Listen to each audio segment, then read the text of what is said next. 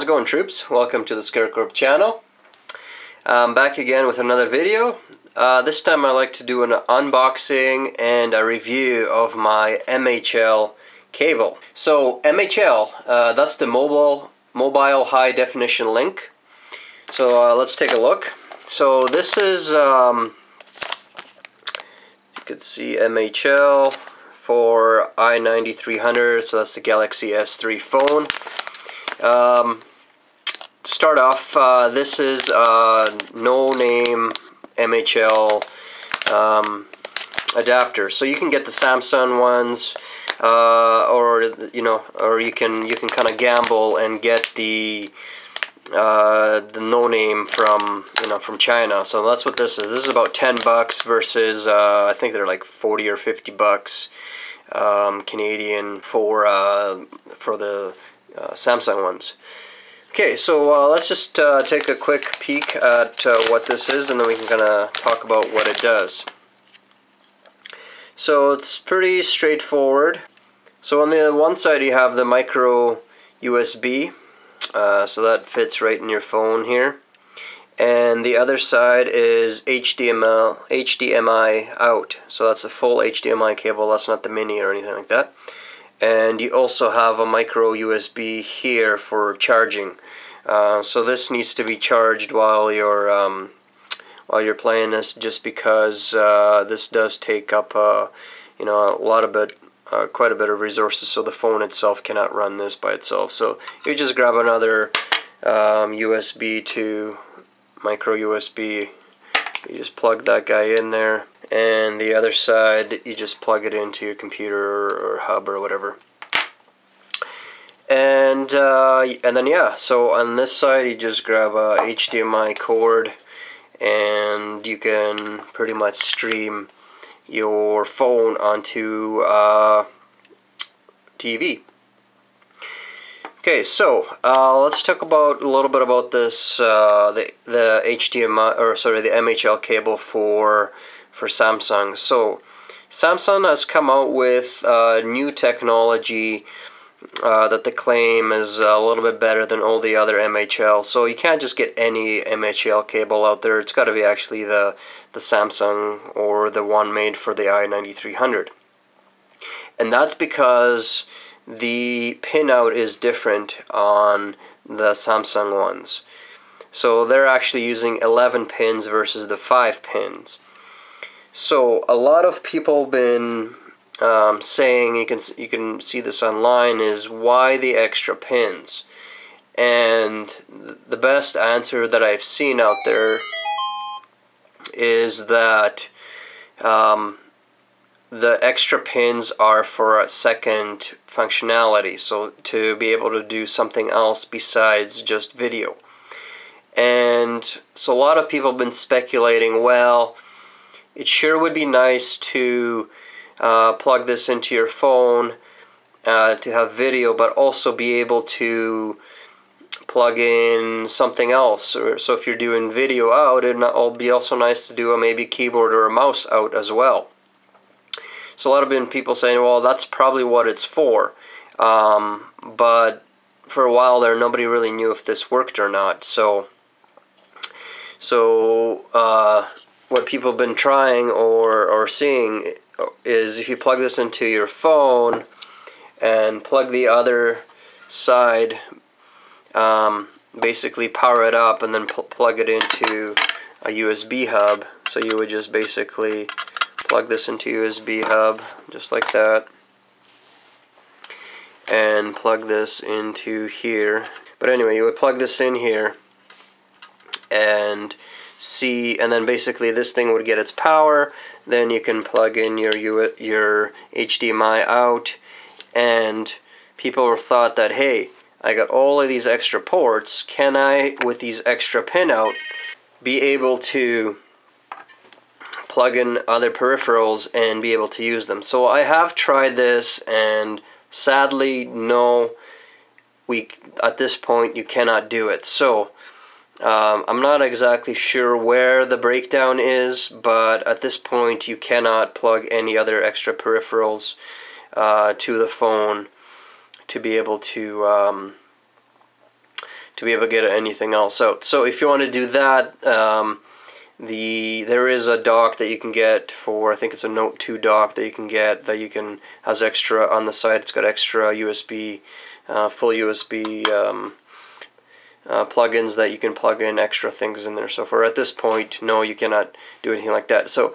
the way to basically bypass that is, what you can do is, if you have a Bluetooth USB or Bluetooth mouse, that will work because you're not tying up the Bluetooth COM port on the phone. So if you want your video out and you want your keyboard and mouse to work, just get a Bluetooth one and away you can just pair it up, and then away you go. So a lot of people have been doing that, so using this as a kind of like a desktop.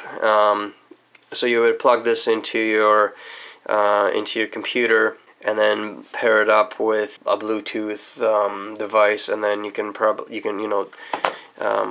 have a bigger screen, and then that way you can, it's basically like a Google Chrome OS is what it would be at that point. So you can use your Google Docs, you can use your web browser, your email, just like anything else. So it'd be like a Chrome OS. So give that a try and see if that works for you. I have also tried converter cable, so from HDMI to DVI out. Again, this did not work for me. I'm actually not sure why this didn't work, so I'm not sure if this was because I had the wrong cable, or maybe the monitor did not support something with this cable. So I have tried this. If you guys have any luck trying this cable here, HDMI to DVI out. So this is I don't think this is the digital one, but anyway, it didn't work for me. If you guys have tried it, let me know down in the comments below if this cable or anything like that has worked for you. So could have been just my monitor. I'm not sure. Maybe just the resolution was a little bit off compared to the phone. So I just wanted to touch up on that. Okay, so at this point, let's show you how this works and functionality of it. So I'm gonna pause the video and come back here. I'm gonna plug it into my 32-inch TV, and we'll see what kind of quality or see what kind of things we can do on that. So, all right, let's take a look. All right, and we're back. So I got it all set up. I got the MHL cable plugged in for power, and I got it to a long HDMI cable and then into my phone. And as you can see, it's almost a replica of the same thing. So let's just take a look at what this thing can do. So you can do it vertically, and you could do it landscape. So, and just touch works the same way as it always does. Vertically and horizontally. Alright, so now let's take a look at some, let's see what we could do. Camera. So you could do camera, front facing. Whoops.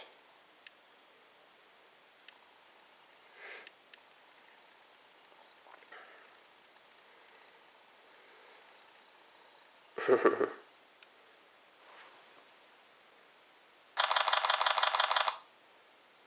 so that still works.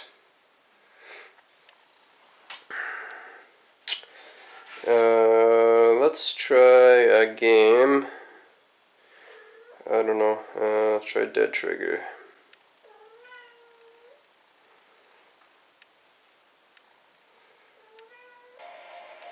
Yeah, so this game has been doing this for me, so it's not the MHL part.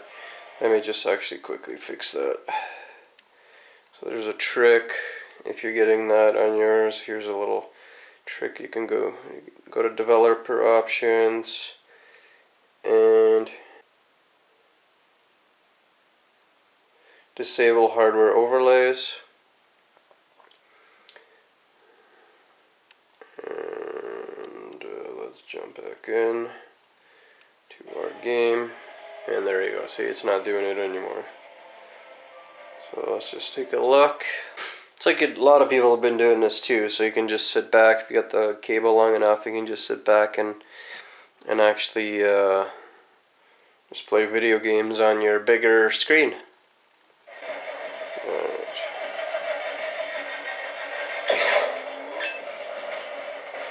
Wait for them zombies to come. Whoa, there you are.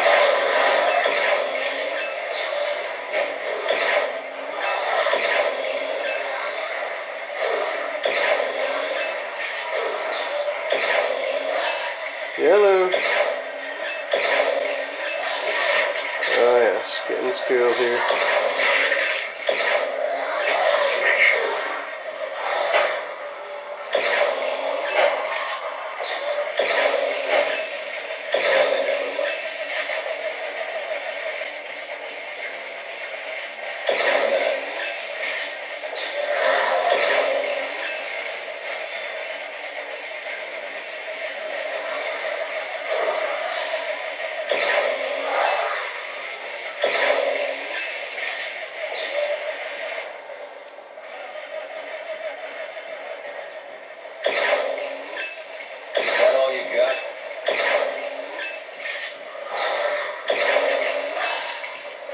Ooh, it's gonna be behind me.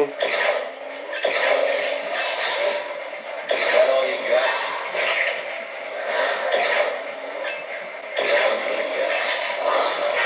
Oh! Anyway, you get the point. Let's try a different game here.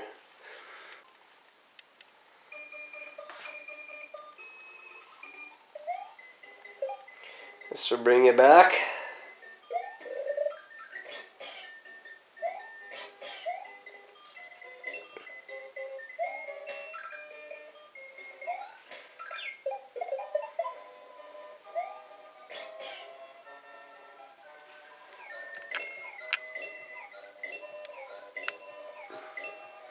So there's a lot of things you could do with this game, with this program, or with this MHL adapter. Well, I think that is it for my time. Let me know what you think of this adapter. If you have any comments or questions about it. So when you are getting it, when you are going to be getting this adapter, just make sure you get the 11-pin one versus the 5-pin ones that are out there. Those will be for either Android, like HTC and that. The 5 pins won't actually work with the Samsung phone. So if you have a Galaxy S3, just make sure you get it for the i9300, or if it says 11 pins on there, then it should work fine for you. Because there's a lot of them out there that that will not work with this device. So just be careful. Or if you got the extra cash to burn, I don't see why, but if you just want to be sure, go out and just get a Samsung one.